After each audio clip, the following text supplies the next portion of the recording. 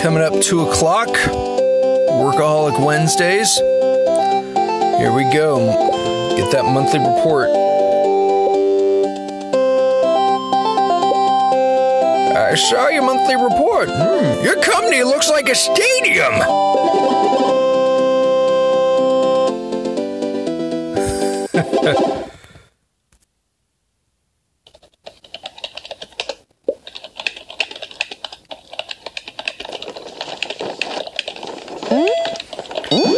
Okay, so last time I was talking about, when I bounced and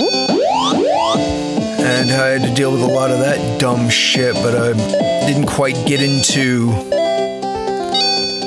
exactly some of the stupider things I had to worry about.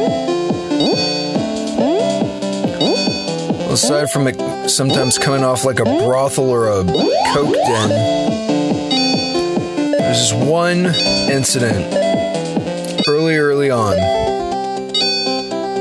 that, I just wasn't ready for. It is not even 11 o'clock at night. We're talking like 10:15. And there are 2 drag queens by the bar just verbally going at it. Like full on talking shit and just finger in the air, all of that. One of them is a shorter, demure African-American drag queen with her little entourage of 3 behind her. Or 3 pockets, as some would say. The other is a Puerto Rican transgender performer that was visiting, who, like, in full paint and everything, close to like 7 feet tall, hair jacked to Jesus, in heels, like the full shebang-a-bang. And they're just kind of going at it, just verbally, just talking a little bit of crap. And kind of goes through the stages while this is going on, to where I know that it might become an incident. First, one of our bartenders. Make sure he's set up right in front of them, cleaning up. Lets them see that he's ready to take an order. They ignore him. Then little Jimmy, one of our sweet, innocent shot boys, who was, awesome. He was the closest thing to a cinnamon roll I knew of before I knew cinnamon rolls existed, if you get my drift. So I tell him, Jimmy, those ladies over there look thirsty.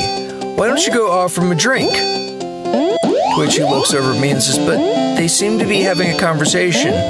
To which I reply, they seem to be thirsty. Why don't you go get them a drink? And so he trots on over there in his little bow tie and mankini and goes to offer him a shot, and they both just shoot him down right there. They're like brutal about it too, like devastating. I'm like, you didn't have to be mean to the kid. He comes back and he's already about to tear up and everything. I can't. I've already got my hands full. I know it for the night. So I pull a 5 out of my pocket and I give it to him. Of course, near the end of the night, he goes home with hopefully his husband, or future husband, or whatever. But the point I'm making is, those 2 are still going at it. So we've already had cute bartender shot down, shot boy shot down. Now comes the moment that I'm thinking, okay, this has gotta get them to at least shut up for a second, so I can walk over and like neutralize the situation. When a being known as the Disappointment walks by.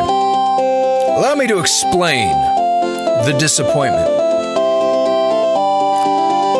About 5'10", solid muscle, like just chiseled enough, mostly beef, pierced nipples, pierced tongue, is said to walk with a limp for certain reasons. If you catch what I'm saying there. So, he's got a pet snake he keeps with him. Everything about this guy screams alpha top dominant until you see his lower back tattoo, which in the most beautiful calligraphy known to man reads cocksucker. So he walks by, and for a moment they do like acknowledge his existence, but do give two fucks and go right back to chewing each other out.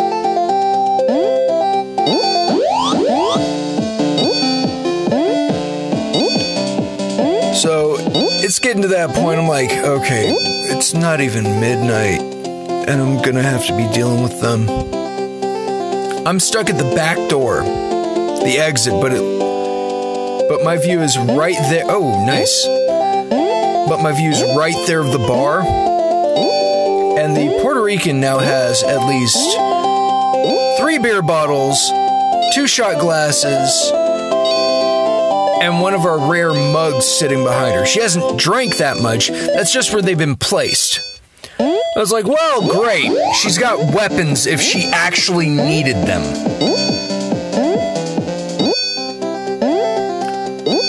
But with all that going on, again, maybe it's winding down because, the 3 pockets, they're starting to like not get so into it because they're doing their own thing, and then they pop right back up. But as they pop right back up, the Puerto Rican begins to lean in closer while she's talking, getting in the face of the demure black drag queen, and make sure one of her tendrils falls forward. I realize this is bait. She's baiting the trap. Like she wants her to go for her hair. Like she's wanting every excuse at this point. Go for the hair. And the little black drag queen only has one hand on her because she's grabbed her clutch with the other. Has that close to her. So she's only got one free hand. But still falls for the trap. Lowers her hand, opens it wide, and goes right for the hair. Getting her hand caught in it because she just realized it's all real hair. And the Puerto Rican proceeds to execute the most... Very cool. She proceeds to execute the most ladylike headbutt I've seen ever. Like, it looks like a dance step. If you didn't know what was coming. Lays out the little black drag queen. The pockets have just about lost their shit seeing this.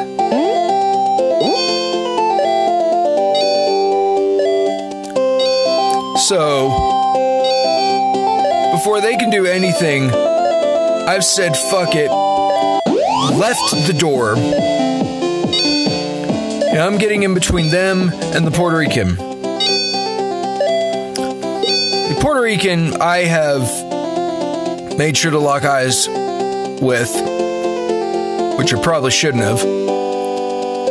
She might think I'm challenging her for dominance or something. And I'm telling her, ma'am, I can't let you continue with this. As she balls her fist up, punches by my head, picking off one of the pockets. So now she's dropped 2 of them. And, good God, by that time, I hear the loudest thing I can, which was a godsend. Fuck's going on? Which was the battle cry of I'm gonna call him Brick, because he was built like a brick shithouse. Dude was huge. That was his way of neutralizing situations. So he quickly gets back to back with me in turns, so that he's facing the Puerto Rican, and I've got the 2 conscious pockets, the unconscious pocket, and the black drag queen. I then hear him say, nope, turns back around to where he's holding them off, and I'm having to stare the Puerto Rican down again. Which I have to inform her, I'm sorry, at this point, you have to go. And she says, I know. Brick decides to take the quartet out the right side, and I take the Puerto Rican out the left side. Completely separate them. That's it. And as we do that, turn the corner with the Puerto Rican, and she decides to get a handful of me and put her tongue right down my throat.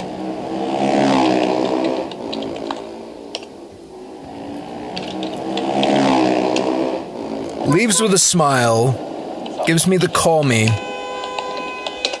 and walks away. Didn't get the number. That was quite an evening. That's just some of the club stories I've got. But, like the message popped up earlier, your cigarette break's over. That's been Work-A-Holic's Wednesday. So remember to like, share, and subscribe. Ring that bell to stay notified. And if you have some crappy job stories, leave them in the comments, message me on Facebook or Twitter, let me know, and I will tell your story to the rest of these working schlubs. But until next time, hashtag get back to work! Hashtag 925, working 925.